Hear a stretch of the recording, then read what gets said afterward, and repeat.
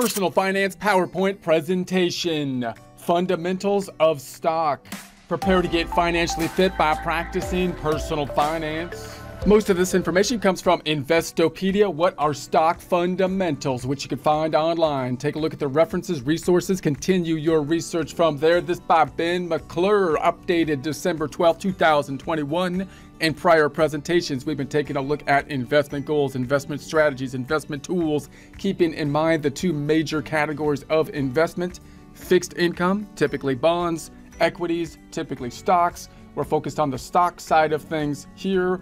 Also note, quick recap of what stocks are. Corporations, separate legal entity, breaking out ownership into stocks, which are going to be equal in unit. They're all the same representation of ownership of the corporation.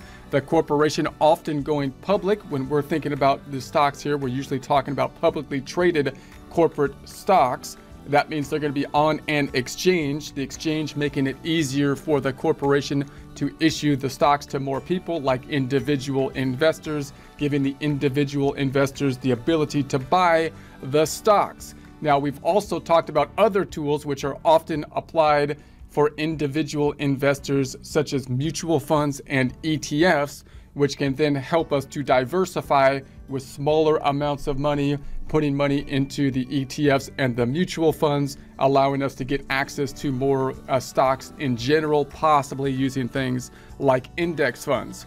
Now, if we're going to be investing in individual stocks, note that we're going to take different strategies in a way to determine which stocks we want to be investing in. That's what our focus is going to be here on. So what are stock fundamentals? Stock fundamentals are key metrics for a company, such as cash flow and return on assets, ROA.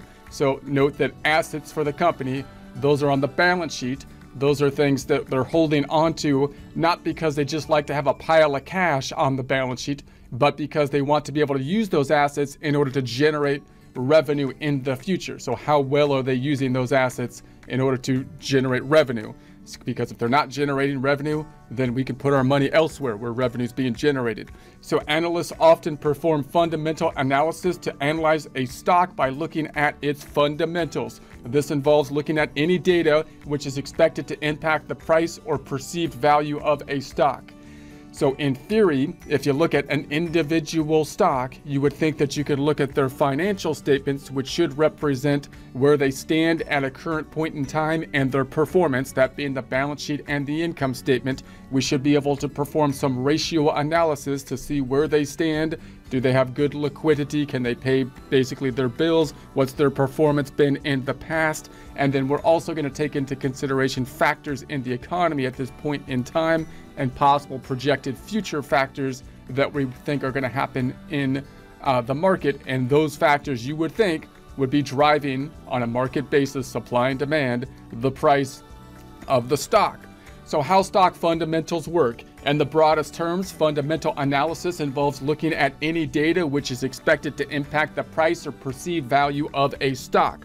So obviously anything that's going to be impacting the price, which is determined on the market basis, are things we would want to take into consideration. So this is, of course, anything aside from the trading patterns of the stock itself. As the name implies, it means getting down to basics. So we're going to do some analysis, some good old, this is like the detective work, good old just getting down to the details.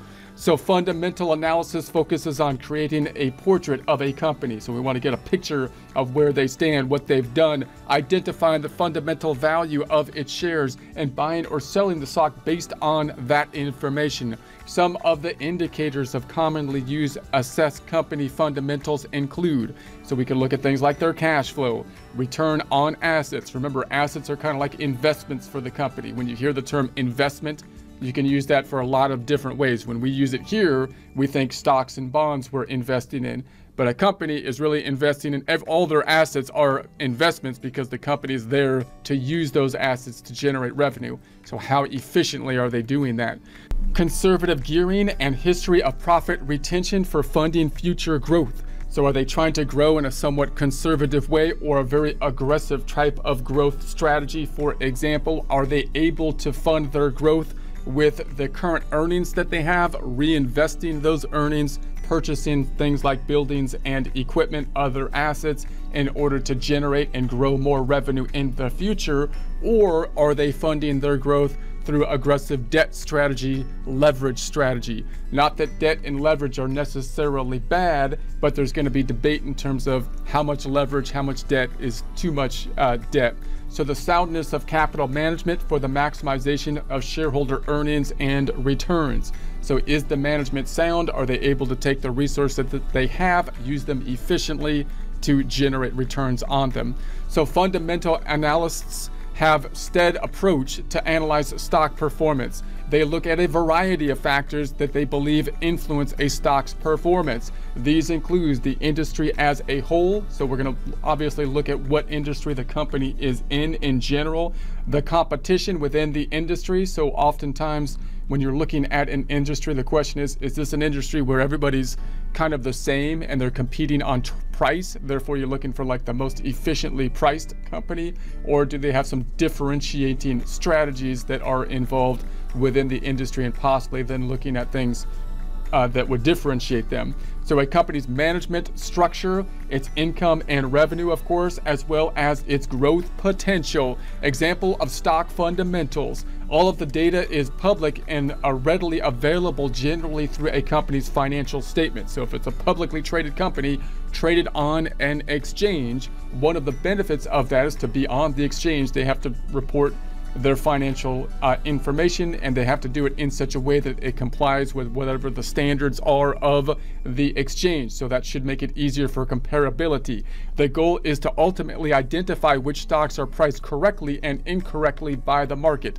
Now, of course, this is not an easy thing to do for like a layman person to be doing. You need to kind of specialize in these areas, but these are really good kind of tools using like ratio analysis to determine whether a price looks like it's going to be fairly priced or not. So to help you visualize it, let's use the following analogy. Think of the stock market as a shopping mall where stocks are the items for sale and the retail outlets. Their sights are set solely on the products in the mall. Shoppers are dismissed as an unreliable, emotional herd that with no inkling of real value of the goods for sale. Fundamental analysis moves slowly through the store seeking the best deals. So in other words, if you think about a shopping analogy, a lot of people just go through the store and might buy on like an impulse kind of fashion instead of methodically going through the store and picking deals. And if you think about it that way and you use analysis, you can start to think, well, maybe I could have, an advantage over other people that are basically shopping and not, really thinking that way.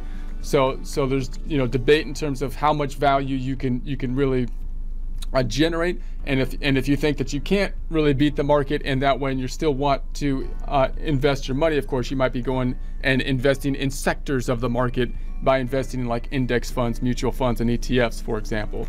So once the crowd moves on from, say, the personal computers, the PCs, they will take a closer look at ones that were passed over. Fundamental analysts may take a stab at determining the scrap value of the PC stripped down to its hard disk, memory cards, monitor, and keyboard. So they're actually going to piece it together and say, what's the actual value of this thing if I was to take it apart? Of course, when you put it together, there's the synergy, man, of all the pieces together. So this whole is worth more than the sum of its parts. But in any case, in the stock market, this is akin to calculating the book value or liquidation price of a company. Liquidation price meaning what would happen if they went out of business and they sold everything. So if they liquidated, then what would they sell for? They'd have to sell all the assets, pay off all the liabilities, and the rest would go to the owners generally. That would generally be the equity in the company. That's your starting point. Assets minus liabilities equal the equity, but that's on like a book value. So if you took into all the factors involved if you actually liquidated, it could be a little bit more complicated than that, or quite a bit. So these analysts also take a very close look at the quality of the PC. Is it going to last, or will it break down within a year? The fundamental analysts will pore over the speculations, scrutinize the manufacturer's warranty, and consult consumer reports. Similarly, equity analysts check a company's balance sheet for financial stability. Then the fundamental analyst may try to understand the performance of the PC in terms of, say, processing power, memory, or image resolutions. These are like the forecast earnings and dividends identified from a company's income statement. Finally, the fundamental analyst will put together all the data and come up with the intrinsic value or value independent of the current sale price. If the sale price is less than the calculated intrinsic value, the fundamental analyst will buy PCs. If not, they will either sell the PCs they already own or wait for prices to fall before buying more. Special considerations. Performing fundamental analysis can be a lot of hard work, but that is arguably the source of its appeal. By taking the trouble to dig into a company's financial statements and assessing its future prospects, investors can learn enough to know when the stock price is wrong. These conscientious investors are able to spot the market's mistakes and make themselves money. At the same time, buying companies based on intrinsic long-term value protects investors from the dangers of day-to-day market fluctuations. However, the fact that fundamental analysis shows that a stock is undervalued does not guarantee it will trade at its intrinsic value at any time soon. So clearly, when you do an analysis like that, even if you basically break everything down and you say, hey, look, this is what I think the actual true value of it is, I think the market price is over or under that, we have to take into consideration the market price is driven by other factors such as emotion and whatnot as well. So you would think that then if your calculation was right in the long run, then things would play out and tend towards the actual intrinsic value of the stock.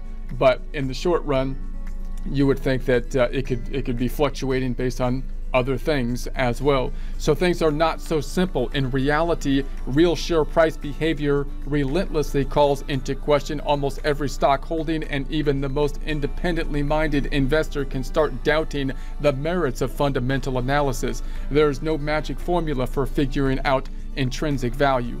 So clearly, finding the intrinsic value and taking into consideration all the factors can be difficult to do, but you could do some basic analysis and use those tools, and that does give you a good sense and an ability or capacity to do some comparisons to other stocks as well. When the stock market is booming, it is easy for investors to fool themselves into thinking they have a knack for picking winners. So again, this is where you really have to kind of keep this in mind, because oftentimes if we start to do fundamental kind of analysis and start doing stock picking, for example, then if we don't have a long track record of doing so, then we can't really gauge how good we are. And that's the same for another kind of investor as well. If they show you their track record even for the last 5 or 10 years, it's quite likely that the big cycles in the market last 5 to 10 years. So you might have been working with someone who's just the way they tend to be, whether they be aggressive investors or non-aggressive investors on the most basic level, might simply just happen to match the way the market currently is at this point in time. And if the market changes, the question is, do they have the flexibility to change, or is it just it so happened that whatever their innate tendencies are for trading happen to line up with the market at that point in time? So you want to be, of course, quite careful and make sure that you're still using diversification tools and so on, even if you're going into more rigorous picking of individual stocks. But when the market falls and the outlook is uncertain, investors cannot rely on luck. They actually need to know what they're doing. So fundamental analysis versus technical analysis. Fundamental analysis is much different from its cousin, technical analysis, where fundamental analysis focuses on measuring a stock's intrinsic value. Technical analysis concentrates solely on the trading and price history of a stock by looking at trading signals and other analytical tools to evaluate the strength or weakness of a stock. So you can look at the past performance in terms of trends on the trading. Note that if you're doing the trends on the trading, those are trends that you can look at and try to guess what's going to happen, in the future. But you're not really looking at, the fundamentals to drive that decision. You're looking at, the behavior of the market, the rise and falls, which could be again a more emotional kind of thing than looking at trying to find the intrinsic value of the stock through looking at the financial statements. Technical analysts believe that a stock's past performance, its price and trading activity, can help determine where it will go in the future. In essence, the theory of technical analysis is rooted in the fact that the movement in price is not random. Instead, it believes that patterns and trends are identifiable and repeat over time. To demonstrate, let's go back to the analogy above. Technical analysts ignore the goods for sale. Instead, they keep an eye on the crowds as a guide for what to buy.